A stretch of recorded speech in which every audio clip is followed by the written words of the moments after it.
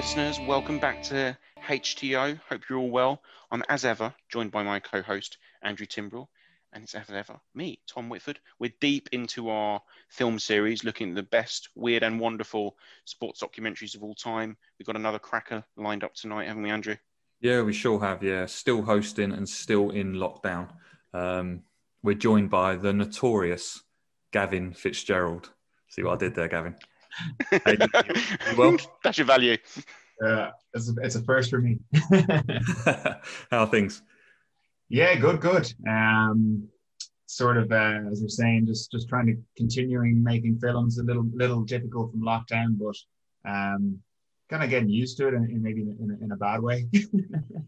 I've been using like remote crews around the world to shoot stuff for me when I can't go there. So, but all good. Yeah, we've all found different ways to live, haven't we? Yeah, this is it. Yeah. So yeah, obviously your piece on Conor McGregor, we've got you in for to just delve in deeply, really, into that creation. Gavin, first off the bat, I suppose, is how does an opportunity like that arise? Yeah, I mean, Conor was one of those really lucky ones where I sort of backed the right horse, because I met him before he before he got to the UFC and before he got famous. So I think the first time we were doing small documentaries on some of the SBG guys, and we kind of noticed Conor at the corner of our eye. He was a skinhead back then, sort of like almost like seemed a bit aggressive. And I was like, I think we'll leave this guy for a bit. And then he went to Iceland and he came back and he was just real stoic. And it was like this transformation. He grew a beard as well. And that was before he fought, what was his name? Ivan something or other, in Cage Warriors. And we did an interview with him before the fight, and it was just like he was just talking different to a lot of the fighters, and he was just had this incredible self-belief, which just sort of was infectious. And he immediately said, "Oh, I'd love to, film you backstage and whatever." And of course, Conor, we found out pretty soon, loves the attention. So and back then, like, really, people didn't care about MMA, or they didn't know about it in Ireland, really. So we were very much one of the first, camera crew interested in it. So we filmed him. So we had some early footage. We had the kind of foot in the door early, and we went to RTE, which is our national broadcaster, with the idea of doing a 1 hour doc as he was getting into the UFC. And it just led from that to doing a 6-part series on him. And after doing that, we decided that we're going to make a movie, and that's how that whole journey went. You say that. Have you therefore followed and tracked hundreds of different MMA, UFC fighters, and just one got lucky? I mean, it was more so the SBG guys. We went up there. There was this. I mean, I guess we just picked the right gym then, because there was just so many. They were the best gym, and we knew that. My friend who we started this with, he runs an MMA website, so he knew that was where to go to look for characters. I was just looking to make documentaries. It was kind of the first documentaries I was making.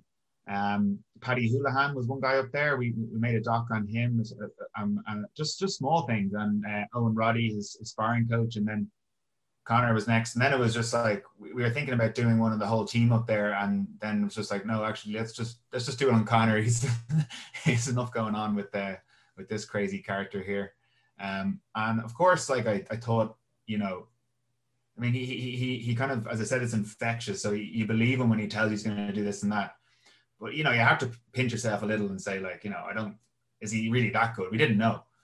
But he just kept proving himself, and just kind of spiraled into this, the train he's kind of been on ever since. He's very much the flag bearer for the sort of see it, believe it, make it happen type of approach, isn't it? With his visualizations that he talks about openly. You touched on earlier, Gavin, the whole fact of this sort of meteoric rise of Conor, that how the changes over that 4-year period that you were filming, yet throughout there was this constant attitude and belief in Conor, even when he was struggling to make ends meet. What's it like filming a character and an individual that up close instead of something that's a little bit more kind of broad scale social cultural changes in a sport, for example? Yeah, like I guess everybody's different. I mean, Conor, you know, there was a point where you're suddenly filming him like talking in the shower. You know, he's just like butt naked there talking to you. He's like, and you're just at the camera. You know, he literally would pull off his jocks in front of you and start taking a shower. So like there was no like, you know, there was no problem with access. It was just totally literally. It was also like we're this kind of tool for him as well. It was weird, you know, like that. Like people, you know, there's a certain type of people who like having a camera crew around. I mean, the very first time we were filming him, you know, in the early days we were filming him, he wanted to get a better deal on his first car he was going to buy. So he immediately calls us to come film it. You know, it's that kind of thing where he wants this kind of camera crew following him. And the funny thing about that story was he said, like, we were doing this doc for RTE, but like you don't when you work for RTE, you don't like, they don't send you like an RTE outfit saying, oh, I'm an RTE person, but he wanted us to bring our RTE gear. I was like, I don't have any. He's like, I just sorted it out. So I went to my wife's house. Her dad, who's passed away, used to work for RTE, and I found like a bunch of really old, like out of date logo RTE stuff, and we put that on as a costume almost to make it look. But the logo was like totally out of date. It was from the 80s. So just like you just end up in constant silly situations when you're amongst celebrities, but Conor more so than anyone, for sure. Was there a feeling then, like, and well, I guess the question is twofold. A, was there a moment that you realized, you know what, this guy is the real deal. He's going to the very top of his sport. And with that bringing a whole new wave of fans that we can talk about shortly. But then was there also a feeling that there was kind of mutually a good deal, this? You know, he was getting that publicity. He was getting a film made about him, or initially a documentary. And you were suddenly, you said it's one of your first projects, or certainly one of your first major ones, you know, to get off the ground. Was there like a mutual moment where you're like, this is going to be good. This is a good story now? Like, yeah, I think definitely at the beginning it was like that. And then it kind of grew further apart because, you know, then like you meet these one thing about like making a documentary on a celebrity, you're going to find it when they see, he got famous as we were filming. So there was a point where, like, you know, suddenly there's now 3 crews trying to film him for one day. And there's that competitive nature with other documentary makers. It's like, oh, they're getting our shit and whatever, you know, it gets complicated. And you know, then suddenly the access almost gets reduced a little, and you have to kind of fight for it. So yeah, it was this weird thing. I think, you know, he definitely had a sense of loyalty to me, you know, having been, you know, with him from the start or whatever. But you're growing yourself as a person as well, and you want him to respect, you know, you as well. And then there's just, it's like you had the more access at the beginning than you did at the end, which I think it can be strange, but it's all a learning curve, you know, just as a filmmaker. And then as a sports person, I get it. I mean, it gets intense. Like, you know, you just have all these people who want something from you. Suddenly it changes. You don't have that direct path to him suddenly. You know, there's a million people who want, and you can't process that all. So it's tough. Yeah. I think that's probably the challenge, isn't it, for a film director, particularly of a sports individual, where it's about, let's face it, you know, Conor is such a vibrant character, but this guy wants to win at all costs, you know, and it must be quite. Were there days where you started filming thinking, oh, like, is he in the right mood today? Oh, I've been told to F off more than once filming. I don't take it personally. You know, he'd apologize sometimes for, you know, that's part of the game. I mean, if you like, if I were to, I mean, in future, like if I'm approaching projects, I mean, I'd probably like to do it on an athlete that his story has been told already, because it's almost like there's so much week's work go into telling one story, and then, I don't know, Conor drives the car into something or other, and you have to change the story again, or, you know, it's just like when a person is like actively doing something. I think Asif Kapadia, who did Maradona, spoke about the same thing. Just this like constant kind of downfall and rebirth, and it was getting to that towards the end of my journey with him, and it was getting kind of ridiculous. So yeah. We were talking, Andrew and I were reflecting on that this week, in preparation for this discussion, and actually saying that must be one of the hardest things, because as much as, it's difficult to retro fit something, if the event happened 10, 15 years ago, because you've got to find that footage, the story's been told and the narrative there is set, and you can make the piece kind of that you want to make. So I wanted to ask you that, when you started out, I guess when you started out, you didn't know where it was going to end up, but how hard did you find it to continuously adapt? And is the end product kind of how you envisaged it at the beginning, or is it so far removed from what you kind of had at play? Yeah, I mean, with the film, definitely. I mean, it all just kind of got blended into this one journey, almost, with the film included, with the series we did and everything. We didn't have time to step back and start, writing. There was plenty of writing of the structure of the story, but by the next week it was out of date, and you kind of start to figure this out. Definitely, the goal was to tell the story of him becoming world champion, but then, when he lost a fight against Diaz, it just completely changed our story. Something totally unexpected. I wasn't even thinking about going to that fight, because it just seemed like such a tag on. It seemed like at the time it was just going to be such a walkover fight, and what's the point in him winning the belt and then beating random? But obviously Diaz is an amazing character, but it just didn't really fit into the story we were telling. But I went. So when you're I think, lesson learning, if you are telling an observational doc, you just never stop until the film is out. And you've way too much footage. It's hard. It's not like a process I recommend, but it worked for this one ultimately, and it had to be the way, because we had to show up to training like he did. There's a point where it was like that. Some days, some weeks it'd be different, and he doesn't want you there, but other weeks, we had to show that we're here to work, and that's a weird dynamic, but I get it as well.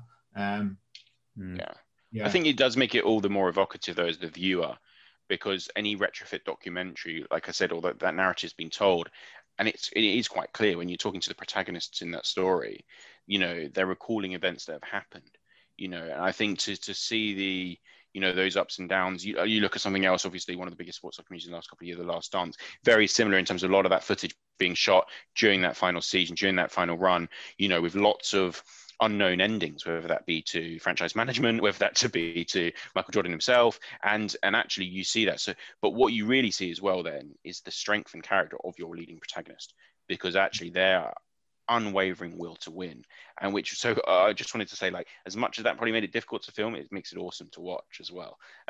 So we appreciate it as the viewers. Thanks. I think there was definitely pressure from the likes of funders to do interviews and to sit down, but I'd seen him do interview after interview with all these various crews who come in, and he just goes into this interview mode, which I felt isn't the real him, and we just have this liberty.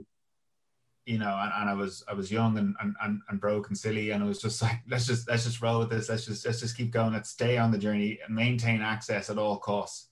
And that was the ultimate goal. And then be editing at the same time, because you have to be ready to finish a film and release it before he does something else crazy. So, yeah. I'm assuming the title, Gavin, was sort of chose itself, did it? I was always looking for another title, but it's choosing films or titles for fighting documentaries is actually really hard, because they've all been used. Think of the amount of fight promotions, the amount of events that are held around the world. They thought of every pun in the dictionary. They thought of there just wasn't anything. I was just like, look, Notorious. So just basically it was kind of like the working title that became the title. Yeah. It dropped in sort of come out to 4 years ago now, Gavin? Yeah, 2017, and I actually haven't really seen him since. So it's been a while. It was just a case of what are we doing next? You coming here to wherever he's going, Russia or something? I'm just like, no, I think I'm good. I'm going to move on with other films. It just because I don't just do follow Conor for my whole life. Just do that on Instagram. Yeah, I've learned a lot. I really enjoyed the experience, and I had to, just as a filmmaker, to go on and make stuff because it's very hard. Uh, he's a very, very last minute person, and you can get crazy calls to go to LA, Russia, the day before the flight, and it's kind of like, yeah, how long is this going to go on for? And then you get sucked into making another movie, another series. So it was such a long road to make that I just had to kind of step aside and end it there. What were your inspirations for the filmmaking in terms of like, not necessarily just with Notorious, like when you got into the industry yourself, what did you take from other sports documentaries? What led you to sort of saying, do you know what, this is what I want to do? And then by extension, potentially something like Notorious or other projects that you're on at the moment.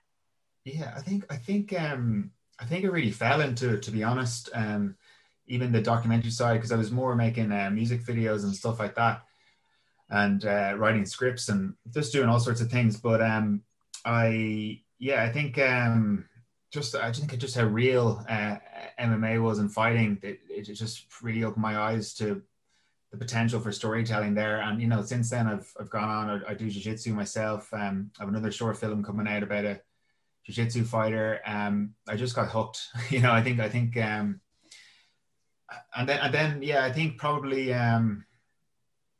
I think Netflix just, I know it's not like that new, but Netflix has just really brought up the production value of documentaries and stuff, like you're saying, The Last Dance, and Senna, just films that it's real drama, it's in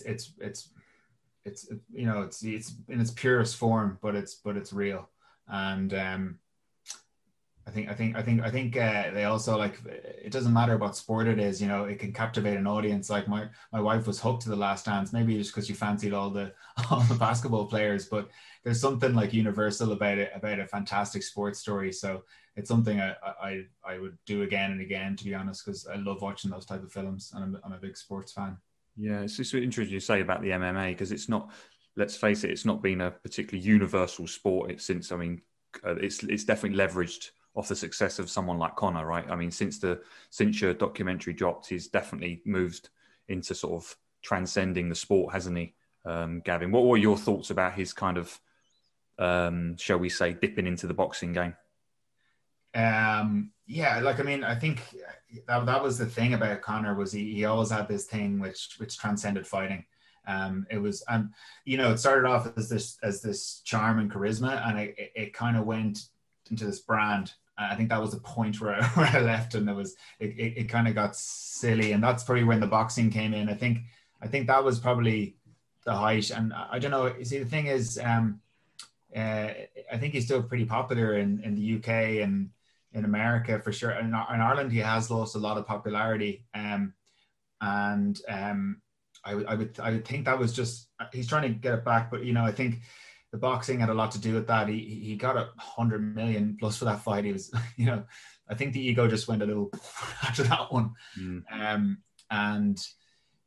think it's a little bit sad, because I think that he had the power to be an insanely positive influence, because when he grew his hair long, half of Ireland had their hair long. When he grew a beard, they grew a beard.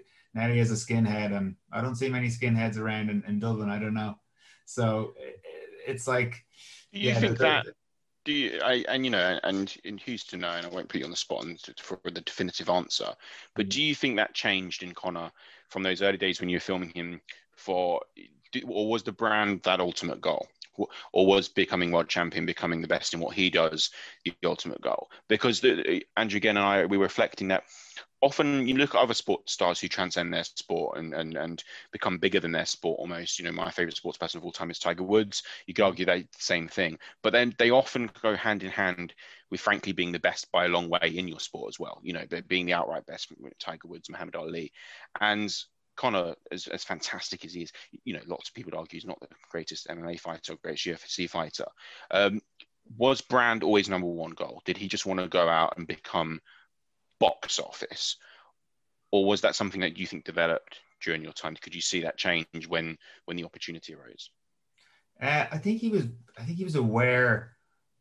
I remember there was this amazing quote he said. And I'm not even sure if my camera was rolling at the time, but he just said, this is back 2013. He said, you're not truly famous until you come out to a mixture of boos and cheers. That was very apt because, you don't get to be the best without a divide, and probably now more so than ever in this world with social media and everything. I think he realized that, and there was a point where he stopped caring about what people thought of him or whatever, and just kind of played the brand a bit too much, I think. But no, I think ultimately, no, his goal was definitely always to be UFC champion. But then you get your two belts. You get the biggest boxing fight of all time. You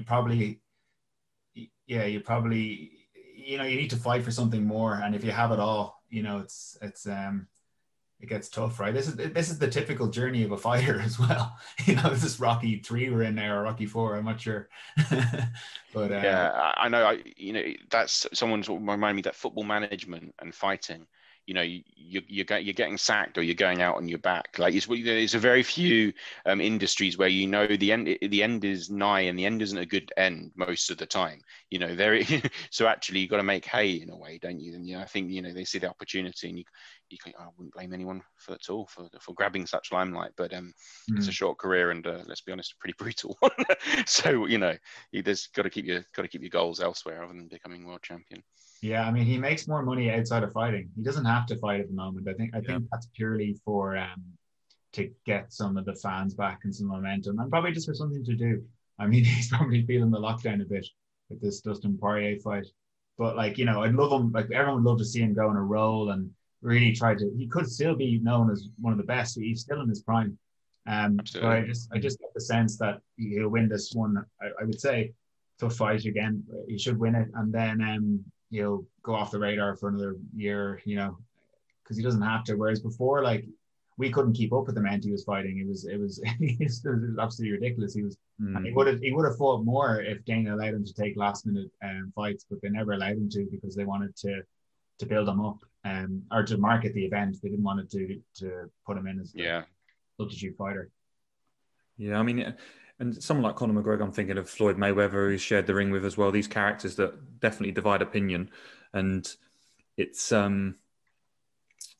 don't know. I think there's something about that whole sort of fighting once a year, fighting once every 2 years. They've got themselves into a position, Conor and Floyd, where they can afford to do that. They don't have to fight, and I think there's something quite admirable about that. But I think because of the nature of the sports, they're very gladiatorial warriors. Like, fans want them to be like fighting every 2 weeks, don't they? And I think it's from a fan's perspective, I think sometimes that's just hard to accept, that Floyd, like, for the last 5 years of his career roughly, was fighting every sort of 13-14 months probably on average, maybe even more longer than that. But there's something quite admirable, I think, about that, Gavin, don't you think? Yeah, I think it's damage prevention. I mean, that's probably why he chooses some of the fights he does. I think there's a lot of talk around it, and jumping up like weight divisions and stuff like that is actually a massive risk for a head injury. And I think Conor recognizes that. Floyd does too. A funny story about Floyd, I remember after that fight, he sort of it was this theater the whole way through of. But I always got the sense that they both understood it was business, and it was Floyd just came over to us all, like the camera crew, the team and everything, and just kind of shook our hands, and then just kind of walked away, and he was just framed under this this silhouetted light, and just kind of turns around and just goes, "It's just business," and just walks off. I was like, fair play to him. That was pretty cool. Amazing, and you're absolutely right. I've never known an event where an outcome was so widely known. People knew how that was going to go. Everyone knew how that was going to go. I knew how that was going to go. I still wanted to watch it. And I think that, you convinced me eventually. I was like, you know what? I think he might win. Really? No, I think, the standard team, I was like, so you've got, maybe not at the time, but basically one of the best boxing fighters ever, and certainly over the last 20, 30 years. in a boxing fight against a person who's not by core a pure boxer. I was like, well, it's only going to go one way. But and you know, you had the wrestling sort of weigh-ins and press conference, the wrestling style, you know, and yet you're magnetic characters, and I think ultimately that's what sport is about, isn't it? It's about, you know, titans. It's about whether that be a team sport, an individual sport. You're watching not only for the purity, you know, otherwise you'd go and watch a punch up. You know, that's not fun to watch. What you're watching is the occasion and the event. And I think that, you know, Notorious really captures that. You did mention a couple of other projects you're on at the moment, but what next for you in terms of like a challenge, other than trying to create documentaries during the global pandemic, which I'm presume is creating enough challenge for you. But is that, you know, you said there was a definitive point after Notorious, or even during your relationship with Conor, where you go, do you know what? I want to move on to something else. I want to move on to new things. What's the sort of on the bucket list for Gavin Fitzgerald in terms of filmmaking? Yeah, well, I've got a film in production at the moment, so I'm kind of full steam ahead with that one. It's about pigeon racing, so it's about like $1 million pigeon racing, so like the kind of high stakes pigeon racing that's happening all around the world. So I've got characters from China to South Africa to America, to Europe, and we are following their stories and this kind of great sense of competition and the passion behind the sport. So it's an unusual kind of quirky one, but it's mad worlds. I seem to have just I don't know, just like a draw towards really strange worlds.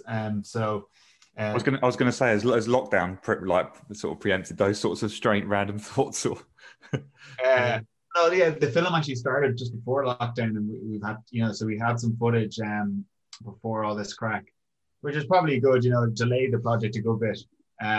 But we've had to kind of, you know, find a way to adapt. And like, if you can't make it to Thailand, recently I had a week block of shooting in Thailand, and I was on a monitor, you know, watching them and stuff. And it's like from right from here. So it's strange, but yeah, I think like I probably there might be some sports stories I have my eye on. But it probably won't get sucked into like a celebrity world again, because I found like I did a film on Liam Gallagher as well, and a lot of just their world kind of mirrored each other in a kind of in probably not a good way. Although Liam is a great guy, and fair play to him, he's hilarious.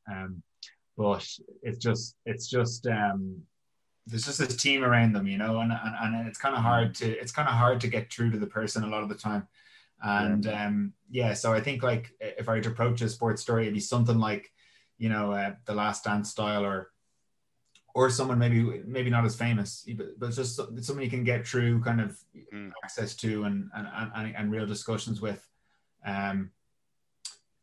No, that would appeal. And I think I imagine especially hard, and you mentioned the team, in this day of social media and sort of instant access for anyone really, because, you know, if you've got a camera phone, you can be that person who's got instant access to them. You know, it does take that sort of intimacy away, whereas, you know, 20, 30 years ago, before the advent of such technology, actually, even if there were 5 or 6 of you in the room with that individual, only 5 or 6 of you hearing that at that moment. Yes, someone may be recording it, it may be released or printed the next day in a paper, you know, but it's still more an intimate experience. And I think that really comes across in The Last Dance. We've mentioned that a couple of times, but so we're not going to put you on the spot to name that one. We always say this for all our film producers and directors. What's your favorite sort of documentary out there for listeners to give a watch to, other than your own material? You know, you can't plug your own stuff. You can say it as well, but is there another one that you just love? Like not sports though, anything? Sport or other, you know, either or. Yeah. God, why do I never? I have so many, like, I just want to say so many films, and then they just all escape me. Right. But 1 second. Let me think. Great. Oh my God, I'm just completely. It's like I watch so many films now that I'm just like completely blank, and I can't think. Sports could work as well. Our editing team is fantastic, Gavin. Yeah, we can just edit it out. Gavin's been pondering this answer, listener, for 2.5 hours, but I think he's verging on an answer, so we're going to dip back in with him now. Well, just with on the sports team, I did think that when I talked about kind of offbeat, quirky stories, I thought that documentary series Losers on Netflix is very good. very well done, and it just proves that like you can make a thrilling documentary about curling or you know, the kind of bobsleigh racing or something like that. You know, anything just unusual is fantastic. I think people are just captivated by competition, and it doesn't matter what the sport is. But I'll always have a fondness in my heart for martial arts, because I'm just a genuine fan now. So I feel like it's something I go back to again. Thanks for all your time, Gavin. That's been brilliant. Yeah, we've reached our half. No problem at all. Pleasure. And yeah, and I wish you all the best of luck with continuing to make filmmaking remotely via Zoom. Sorry to put you through more Zoom calls to complete this chat this evening, but yeah, we've really enjoyed it. We obviously both love Notorious. I just had a thought about your pigeon racing film, Gavin. Have you dropped Mike Tyson an email? I actually met him in Vegas, yeah, I'm not sure he knew what I was talking about. He seemed a bit off his head or something.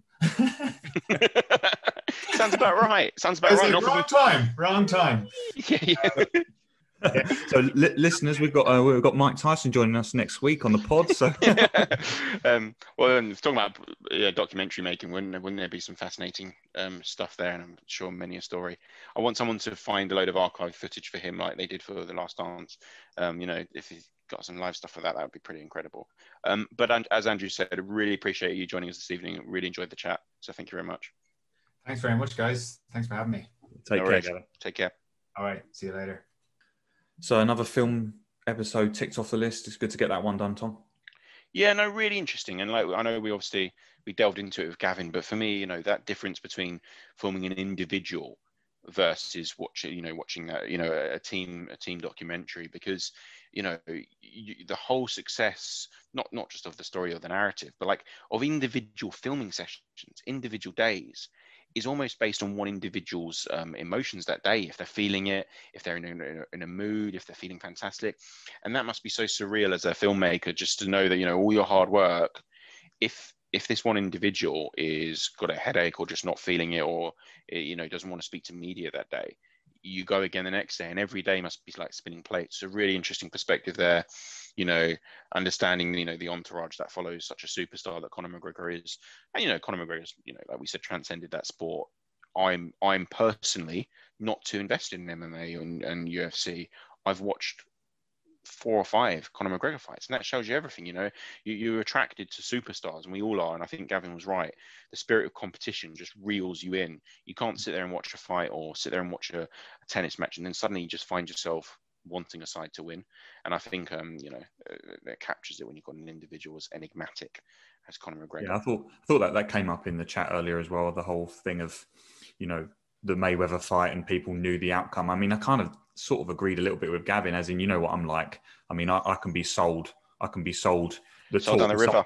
If someone gives me the talk, I'll start to believe it. Like, you know, I the whole famous Audley Harrison David Haye fight, I went into that. Yeah, I remember that. There's no way Hayes going to be able to take Audley's shots, and he'd even throw a punch anyway. And then you've got like the Conor McGregor Floyd Mayweather one, where at the end of the day, but then that's why I was firmly of that opinion in that fight. I was like Floyd Mayweather finishes this whenever he wants to finish it, because it's a boxing fight and he's a boxer. But I think there's a separate argument. I think what Gavin was saying as well is that before that fight, you know, Conor McGregor does such a good job in selling that fight. That even if you thought he didn't, or he didn't have a chance, or he could land a shot, then you just knew that people were going to pay that money to watch that. Completely. That's the magic of the man. And in a way, that's, if someone makes you believe, it doesn't matter what they do and what they stand for, then that's greatness in a way, isn't it?